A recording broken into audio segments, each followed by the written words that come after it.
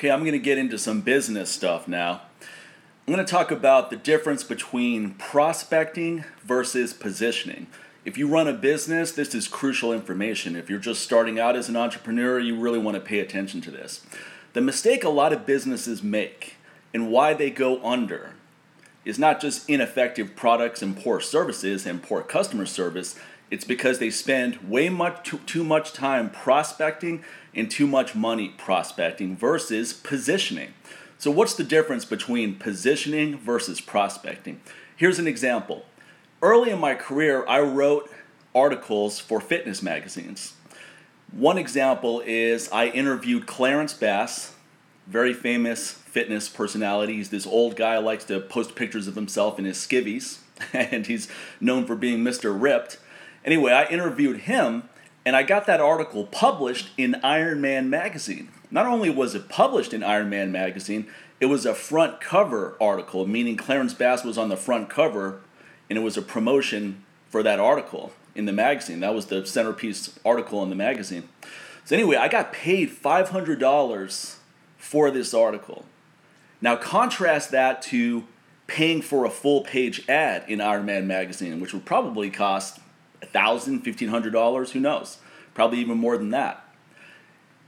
How many people are going to look at that ad versus read that article? So I got paid for an article that way more readers are actually going to pay attention to than if I paid for an advertisement that people are just going to flip the page.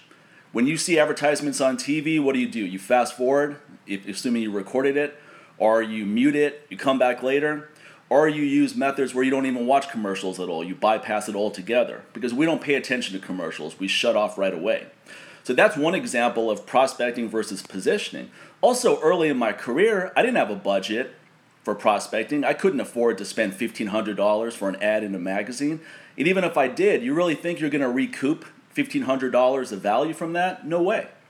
But that article, not only, it was actually more beneficial than if the article were written by me or were about me, because I had no branding at this time. I was really new in the business.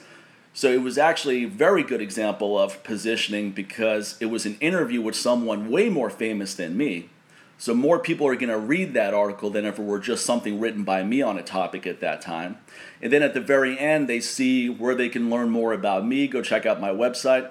Now, you could say that most people probably didn't do that, and that's probably true because the article is about Clarence. Nevertheless, though, I still have my name aligned with a very prominent fitness personality. So that's a good example of positioning versus prospecting. Now, here's another example. Advertising on a podcast versus being a guest on a podcast. If you advertise on the Joe Rogan Experience podcast, right, the #1 podcast in the world, that's going to cost a lot of money. Now, you're going to reach potentially millions of people, but imagine if you're a guest on his show. You're not paying to be a guest on his show. In fact, sometimes he flies you in. He pays for you to come on the show. Doesn't pay you an income, but he pays for your flight. I don't know if he does this with every guest, but some of my friends who've been on his show stated that he covered their travel expenses, which is very nice.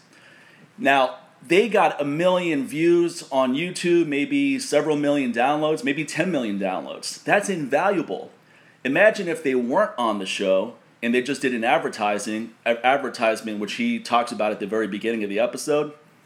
Most people are going to fast forward right through that. If you watch it on YouTube, you're not even going to see that. He doesn't interrupt the episode in the middle to pitch the product or service. So you see where I'm going? Being a guest is positioning. Advertising on that same episode would be prospecting. Positioning doesn't cost anything, but it's 1 million times more effective. Prospecting is very expensive, and it's also very ineffective. I've sponsored several different podcasts, and it was a big waste of money. I could have taken the money that I spent on a podcast. I could have taken, one of them cost $1,500, another $2,000. I could have taken that money and just threw it out the window, and it would have been about as effective as that. I could have taken that money to a casino in Vegas and played roulette, and I would have had a better chance of making money. I could have taken it to a slot machine and spent an hour there, and I would have had a better chance of making money. You see where I'm going? It's a waste of money. Even if you have the budget, advertising is always a waste of money. I have the budget now. I could blow tons of money on advertising if I want to. but I still use the same exact methods that I used early in my career when I didn't have any money, because that's positioning. It's not prospecting. Doing my own podcast with Sincere Hogan, that's an example of positioning, because we're putting out great content and we're attracting listeners. We're networking with high quality people when we had guests. Having a very strong information-based website. You go to my website, there's hundreds of articles. Hormone optimization, business marketing, how to get bigger and stronger, how to lose body fat, nutrition, all kinds of videos, tons of free content. That's positioning, because it draws an audience, it establishes value. While I'm out here talking to you, I'm living my life, people are reading my articles, they're getting to know me, and then they're buying products. Now, if I just had a website where it's just products, no information whatsoever, people may come once and buy something, or they may come once, look around and say, I don't really see anything I'm interested in, and then they never come back. You don't have stickiness. Stickiness is important, because it's not enough just to get people to come to your website one time. You have to get them to want to come back multiple times, over and over. I've had customers that have followed me since 2002. 17 years later, I still have customers that buy my products and services. That's because I've created a strong relationship with them, and also provided value where they want to keep coming back to my website because they want to see what I'm doing, because I'm continuing to put out free information. Same thing with your Instagram account or your YouTube channel or your Facebook page. If you're just posting pictures of your ass every day, sure, a couple guys are going to be like, wow, here's a hot girl. I'm going to check this out. And then they're going to go, you know what? There's a million other hot girls doing this. So they're going to forget about you. That's not positioning. It's not even effective prospecting. It's just self-exploitation with no benefit whatsoever. A lot of guys make this mistake too. I'm not going to just pick on the ladies. A lot of guys, fitness guys, they just post pictures of their abs every goddamn day. It's like, okay, we get it, motherfucker. You're in shape. What else do you have? Do you have anything to say? Or are you just a fucking Ken doll that's going to post pictures of yourself every motherfucking day? You don't have dick to say, so you have to rely on your looks, which are going to fade eventually. You're not going to be good looking and ripped forever. That's just inevitable. But your brain can last a long time. Your content can last a long time. And also, it's a mistake when you have, let's say, a picture, some provocative picture. Here's me in a bikini at the beach, or here's me in my Speedo surfing. And then you have this 500-word essay on some pontification that you think is real deep and profound. No one's going to read that shit, because there's no connection between what you're saying and the picture. The two have nothing to do with each other. And let's be honest, on Instagram, people just click like and scroll. Scroll, like, scroll, like, scroll, like. Very few people are reading what you have to say. And if you write anything, you better get to the point in a few sentences, definitely no more than a paragraph. No one's reading 500 words on their phone on Instagram. I see people on Instagram all day. All they're doing is looking at their phone, like, scroll, like, scroll, like, scroll. Maybe a thumbs up, because people are too lazy to write words. They just put an emoji. Hey, Mike, thumbs up. Hey, guys, fuck you, okay? I mean, you're just wasting your time.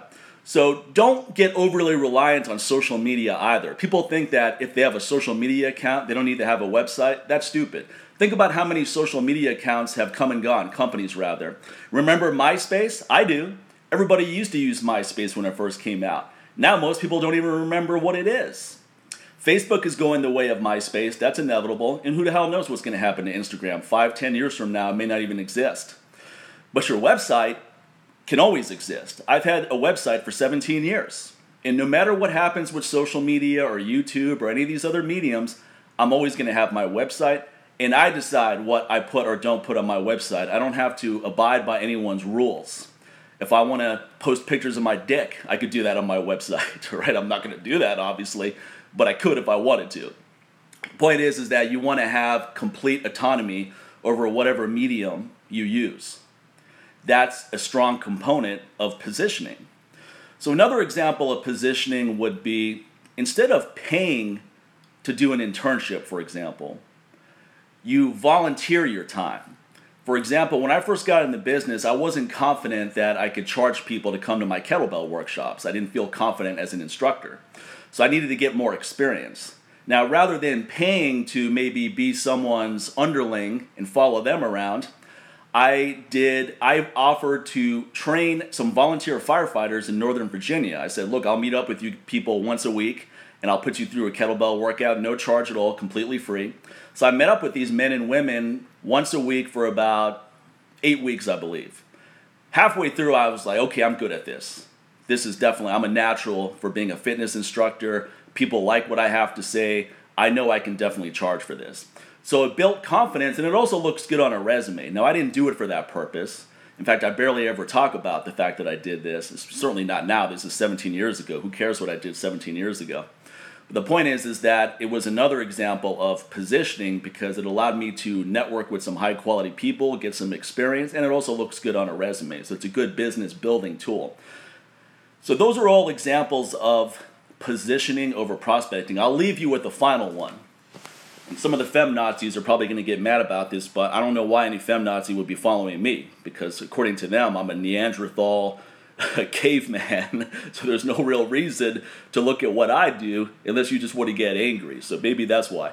All right, let's say you're a man and you're trying to attract a woman, or in particular, a certain kind of woman. So you go, you know what, I'm really into fitness. I'm going to go to a fitness seminar or a fitness expo, and I'm just going to talk to girls there. And you play a numbers game. You just, every time you see a girl that you find is attractive or a woman you find is attractive, you just walked up to her. She has no clue who you are. She doesn't know anything about you. You try to get a conversation going. Maybe she's interested, maybe she's not. Right? You're going to be playing the numbers, and you better get used to rejection because you're going to be dealing with a lot of it. Now contrast that to someone who's a speaker at that event. You get up on stage and you give a killer presentation. You're fired up. You just go for it. Just the fact that you're on stage, you're already positioned. Because women like confident guys, whether they want to admit it or not. And I don't know any woman who won't admit that she likes a confident guy. Just to get on stage and speak, you have to have a certain level of confidence. Now, if you happen to be a really good speaker, forget it. You're going to be elevated to a certain level of status. After you give that lecture, I guarantee you there are going to be plenty of women in that audience who want to talk to you. They're coming to you now. That's positioning.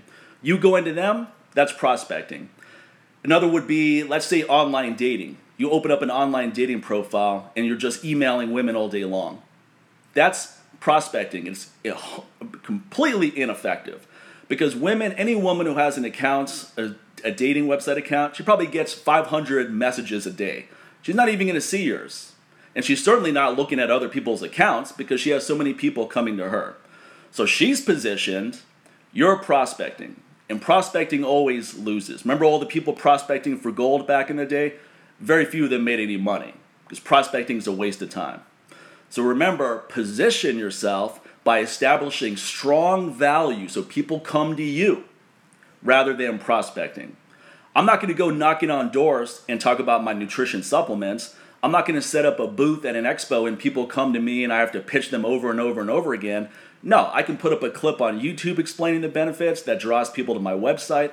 I can write an article for Charles Poliquin's website. I wrote an article on 8 tips to increase testosterone. I mean, I've gotten thousands of orders from that one article. And the article was so effective because he passed a while back, but he's still an affiliate. Because I believe the money goes to his daughter, which is great. I always liked Charles. I felt really bad when he passed away because he was a great guy. He was very helpful with my business. He always offered to help me out, which was very nice of him because he's very busy. He didn't have to do that. So when I wrote this article on 8 tips to increase testosterone, not only did it help me, it helped him because it was a high traffic article. He got a lot of people viewing it. So he would post it often on his social media accounts and send it out to his newsletter base. And every time he did, I got a huge uptick in sales. So that's an example of effective networking, win-win meaning. It's a win for him, it's a win for me. And it's also a very effective example of positioning because that was more effective than, let's say, me putting a banner ad on his website, which no one's going to look at. No one's clicking on banner ads. No one's looking at advertisements in magazines. Most people are not looking at magazines at all anymore. That's a dying art. These commercials before a YouTube clip, you're just waiting for it to end. If there's an option to click through it, you do. You're not sitting there going, oh, this commercial looks interesting. Let me see what it's all about. So again, positioning over prospecting. You'll win every time. If you last long enough positioning, you'll be set. It's a very effective way to build your business. and you're way less likely to go under because you're not spraying the money hose hoping that things work out. All right, that's the free information for today. Take care, everyone. Go check out my website, MikeMahler.com. Take care.